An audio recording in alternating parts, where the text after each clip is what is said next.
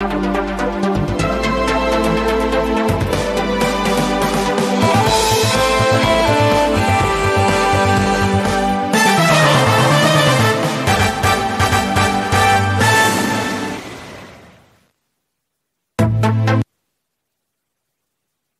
the major headlines.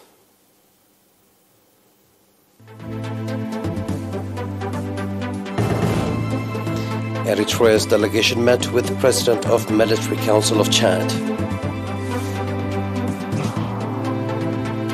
One patient diagnosed positive for COVID-19 in tests carried out today. Putin blames West for tensions since end of Cold War. Earthquake with magnitude 6.1 strikes Taiwan.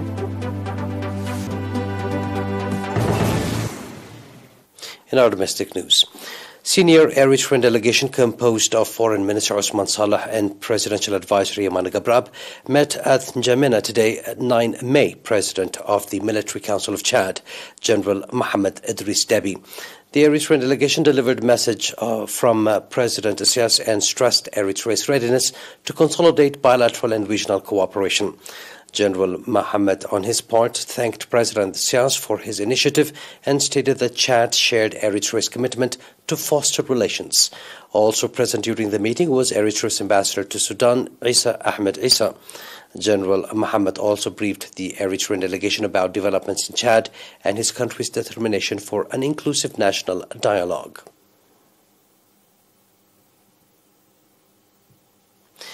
One patient has been diagnosed positive for COVID-19 in tests carried out today at testing station in the southern region.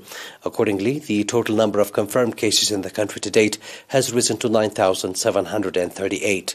The total number of recovered patients stands at 9,631, while the number of deaths stands at 103. Ministry of Health, Asmara, 9 May 2022.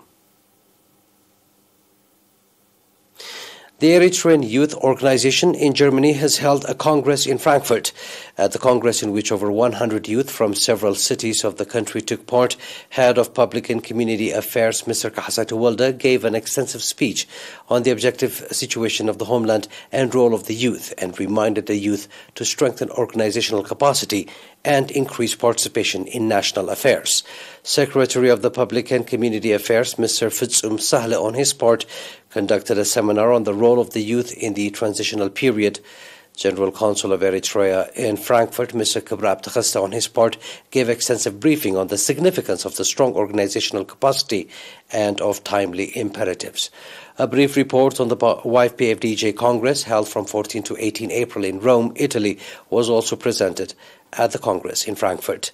Finally, participants concluded the Congress by preparing a common understanding and charting out a future activity program.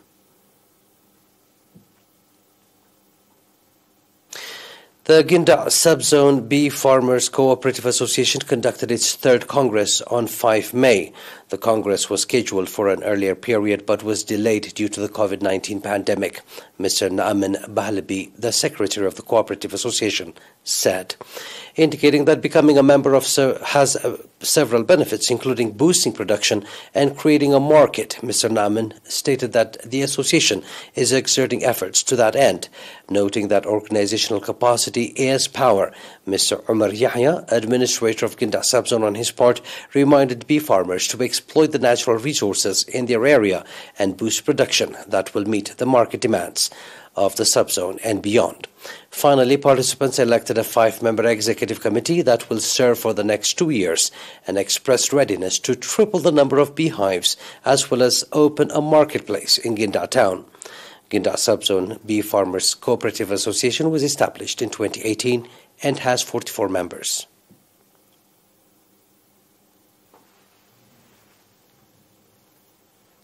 That was our domestic news. Please stay tuned for the international right after the short break.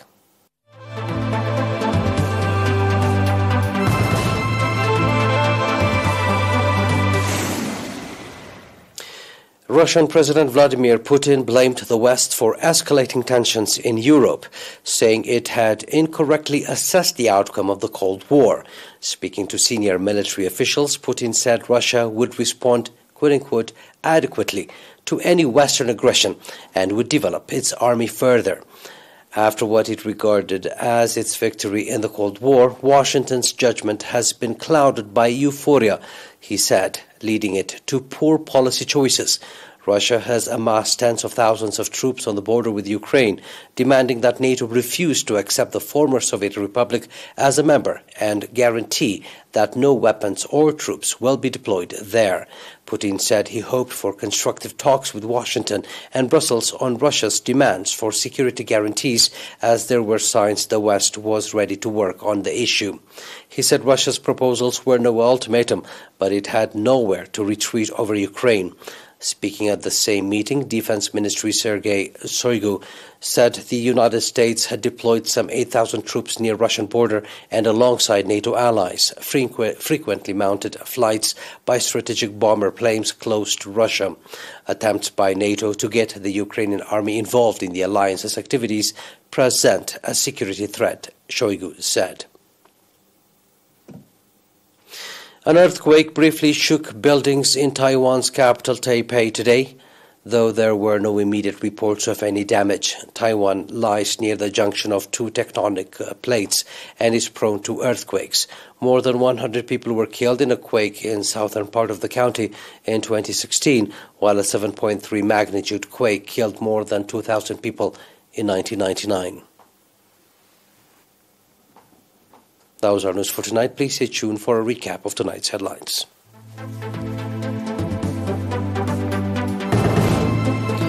Eritrea's delegation met with President of Military Council of Chad.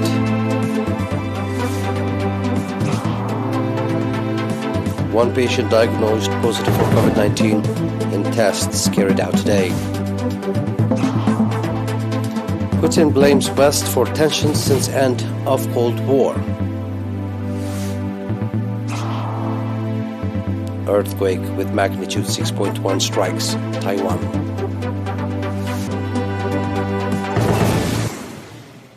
That was our news for tonight, dear viewers. It is good night from us.